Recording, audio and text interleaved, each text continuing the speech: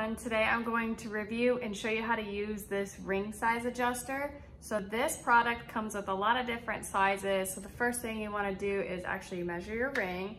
So you're going to measure the width of this ring and then you're going to choose the piece that fits accordingly. First thing you want to do is see how this has these little spoke things.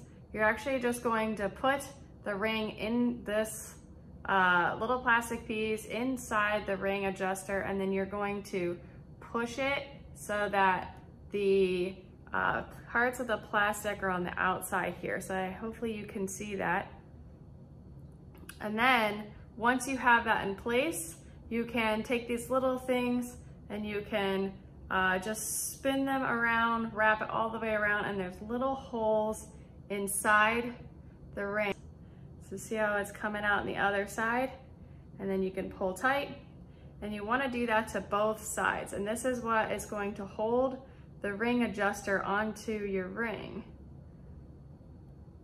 So it's pretty easy to do. It's not like threading a needle, it's actually much easier. And now the ring is actually smaller. So once you're comfortable with the size, you're gonna go ahead and pull this really tight.